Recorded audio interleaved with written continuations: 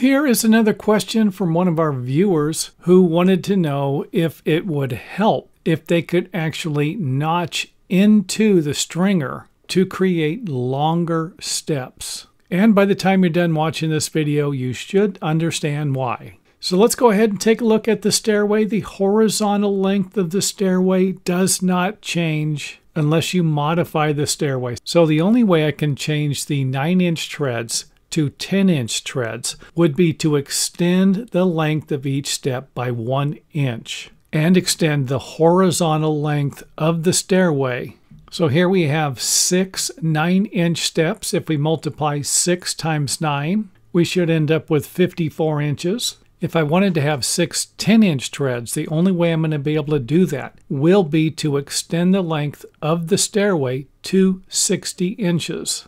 And another thing that you're not going to be able to do will be to extend the depth of the steps by adding a step with a nosing on it. However, you will be able to make the step longer. And this is definitely going to help when you're walking up the stairs, but it's not going to make much of a difference when you're walking down the stairs. And if you notice, I haven't moved the 9-inch lines here because I want to keep them as a reference point.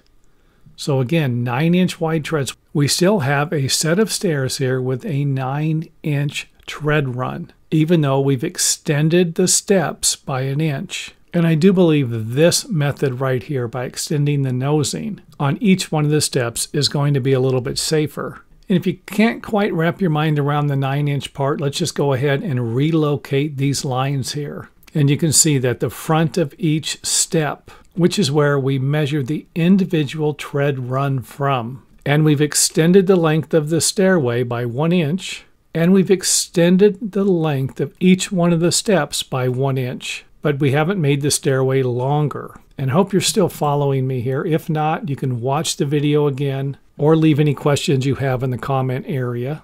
So with that said, let's go ahead and jump into what the individual was asking me originally. And that was if they could cut into the stair stringer to add another inch to the individual tread run. And you can see here where it's just not going to work out at the top here. And as we add 1 inch to each step, we're going to add 1 inch here, 2 inches here, 3 inches here, 4 inches here, 5 inches here, and then of course we would have about a 4-inch step up here. And I'm guessing that this illustration right here provides you with all you need to know about whether or not you're going to be able to take the original stair stringers and extend the length of the step, working your way all the way up to the top and ending up with a situation like this.